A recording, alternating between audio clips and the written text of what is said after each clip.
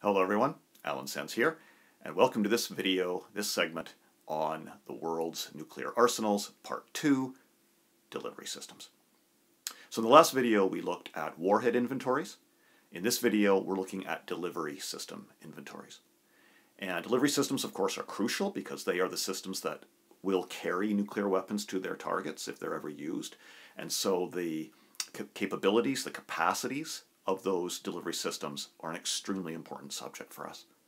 So in this video, we're going to look at the world inventories of delivery systems in the nuclear armed states. Let's get started.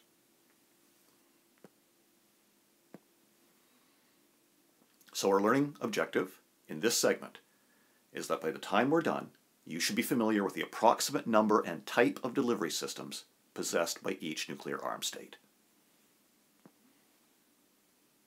Now, just as it's hard to count nuclear warheads, it's also very hard to count delivery systems. Once again, we've got the secrecy problem. The states are not always very forthcoming about the nature of their delivery systems and their capabilities.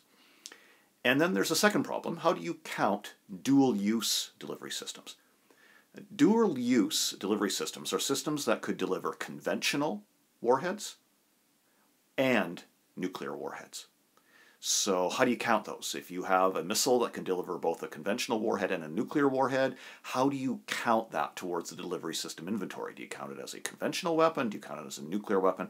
So a lot of the counting has to take into account the dual-use challenge. So there are 5 official nuclear armed states in the world under the Non-Proliferation Treaty. So let's take a look at those first. If we look at the Russian Federation first, we can see our warhead yields are somewhere between less than a kiloton up to 1 megaton. They have 1,796 warheads deployed out of a total of 7,000. We also know that there is a significant modernization program underway in the Russian Federation's nuclear arsenal. We know that Russia has roughly 324 intercontinental ballistic missiles, missiles with ranges in excess of 5,500 kilometers. We know they have approximately 72 medium-range ballistic missiles or intermediate-range ballistic missiles or tactical ballistic missiles, MRBMs, IRBMs, and TBMs. And those are missiles with ranges in this category. We know they have about 139 bombers and 13 ballistic missile submarines, which carry collectively a total of 212 submarine-launched ballistic missiles. So this is the Russian Federation arsenal in terms of its delivery system capability. And right away, a key feature of this arsenal is that the Russian Federation has warheads that are based on land, based at sea, and are capable of being delivered by air. Air, sea, land. And this is what we call a triad. So the Russian Federation has a nuclear triad. Their force structure, the composition of their delivery systems for their nuclear weapons, has this 3-component element to it. If we look at the United Kingdom, we see something quite a bit different. Warheads in the 100 kiloton range deployed 120 out of a total of 215, and the Parliament in the United Kingdom recently voted to overhaul its nuclear forces, so some of these numbers might change. But notice they don't have any intercontinental ballistic missiles. The United Kingdom doesn't have any medium range or intermediate range or tactical ballistic missiles. They don't have any bombers or strike aircraft, although it's quite likely that some of those could be modified relatively easily in order to carry nuclear weapons, should it be necessary. But we do know that the entire ballistic missile force of the United Kingdom is based on submarines. 4 ballistic missile submarines with a total of 48 submarine-launched ballistic missiles. Here's France. Warheads in this yield range, 290 deployed. You can see most of their warheads are in fact deployed. They have 1 submarine which is on patrol at all times. and no ICBMs, no MRBMs, but they do have 63 bombers and strike aircraft capable of carrying nuclear weapons. But again, the majority of the French nuclear arsenal is based at sea, with 4 ballistic missile submarines, with a total of 64 submarine-launched ballistic missiles. The Chinese arsenal we know a little less about. There's some uncertainties here. The warhead yield seems to be roughly in these categories. We do not know the deployment status. It's believed that China actually does not have its warheads based on its delivery systems. So they don't have deployed warheads. The delivery system and the warhead are not put together, as far as we know. And it is believed that a slow modernization effort is underway. We know they have about 62 ICBMs, about 76 other missiles. We're not sure about this, but maybe 60 of their bombers and strike aircraft are capable of carrying nuclear weapons. And they have 4 submarine ballistic missile submarines, but there's a real question about whether these are operational, frankly, whether they actually work. So there's not a lot of clarity there. So there's a little less certainty with respect to the Chinese arsenal. And then we have the United States. And the United States warhead range is sub-kiloton up to approximately 455 kilotons. We know they have 1,367 deployed warheads. And there is a major modernization program underway that was started by the Obama administration and will be continued under the current administration. We also do know that the United States spends more on its nuclear arsenal than all the other nuclear states combined. The United States has 450 ICBMs. No other missiles in the U.S. arsenal seem to be capable of carrying nuclear weapons. About 91 bombers and strike aircraft, and 14 ballistic missile submarines with 328 submarine-launched ballistic missiles in total. So the United States, like the Russian Federation, has a triad nuclear posture. Okay, so that's the official nuclear states of the world. And now, of course, you know that there are 4 additional or other nuclear-armed states in the world, so let's have a look at them. Israel, again, we know a lot less about Israel. Not quite sure what their warhead yield might be. Not quite sure what their number of deployed warheads might be, if any, out of the approximate 80 that they have. They, of course, continue to maintain a public policy of ambiguity on nuclear weapons. They won't say if they have them. They won't say if they don't have them, but everyone knows they do have them, so it's almost kind of silly. But at any rate, that is their formal position. ICBMs, no, but we do believe they have about 24 Jericho-2 medium-range ballistic missiles. We believe they may have roughly 125 dual-capable bombers and strike aircraft, so that could be used to carry or modified to carry nuclear weapons. And they don't have any ballistic missile submarines, but there's been some suggestion that they may possess or may be developing submarine-launched cruise missiles that might be dual-capable, that could be capable of carrying nuclear warheads.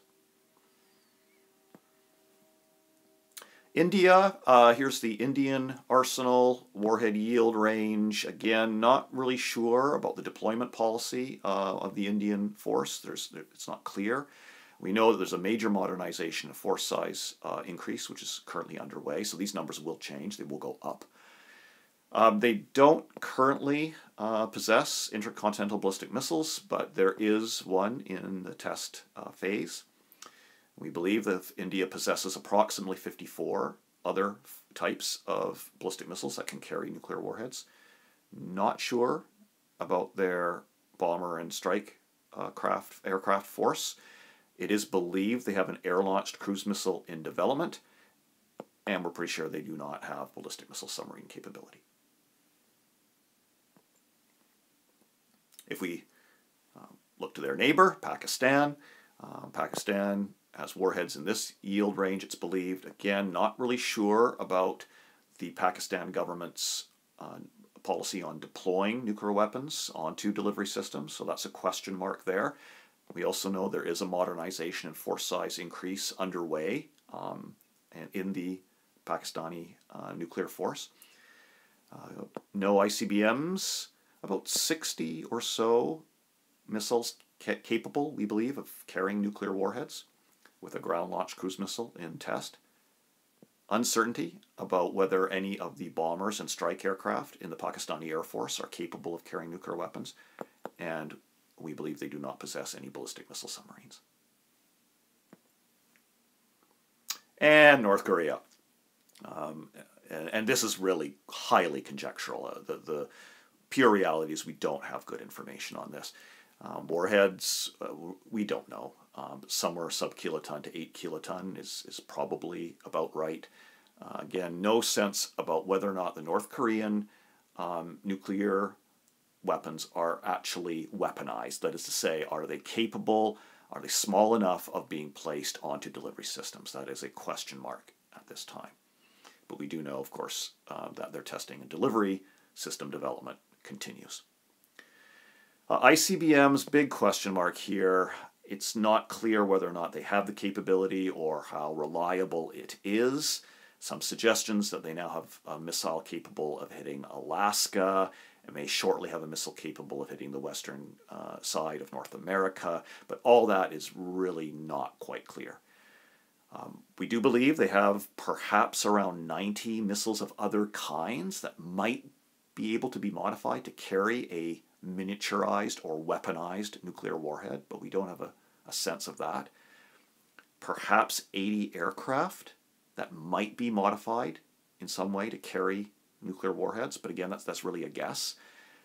We know they don't have any ballistic missile submarines. That's a much more advanced technology, but we do know that there's an effort to develop that technology. So North Korea is quite a question mark. Okay, so by now I hope you have a pretty good idea of the basic force structure of the nuclear arsenals of the nuclear armed states. But I wanted to stress something in closing, that really when we look at these systems, we're really just seeing the tip of the iceberg, because all of them require an enormous amount of people, facilities, and funding to maintain these arsenals at readiness. Here's just a quick example. I mean, here's a small number of the United States B-52 bomber fleet. So these are aircraft capable of carrying nuclear bombs or nuclear armed cruise missiles. They may not actually carry gravity bombs anymore. Those may have been retired, but they certainly can carry air-launched cruise missiles capable of carrying nuclear warheads.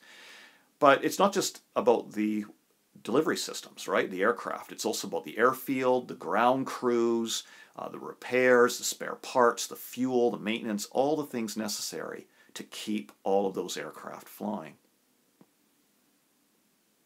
And here's another example. This is an Ohio-class ballistic missile submarine in the United States Navy, and it's shown here in dry dock. So we've just talked about the submarine, and we've talked about the ballistic missiles on the submarine, but look at all this infrastructure. I mean, this submarine is in dry dock for repair, but look at the size of the dry dock. The United States has a great number of these. All the workers that need to maintain the submarine, refit it, keep it in good working condition. Of course, the entire naval base, Norfolk, Virginia, and San Diego, and other places where these submarines will come for service, refits, and repairs. Those bases are gigantic. So all of this, of course, costs an enormous amount of money and absorbs an enormous amount of resources. And we can't forget that. It's not just about the delivery systems and the warheads. It's also about everything required to keep them operational and maintained. Okay, so by now you should be familiar with the approximate number and type of delivery systems possessed by each nuclear-armed state.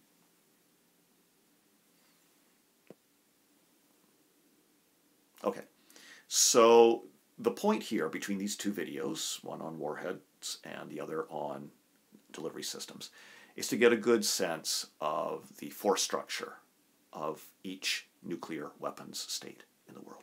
And we're going to build on that during the course. I hope you found this interesting. We'll see you again soon.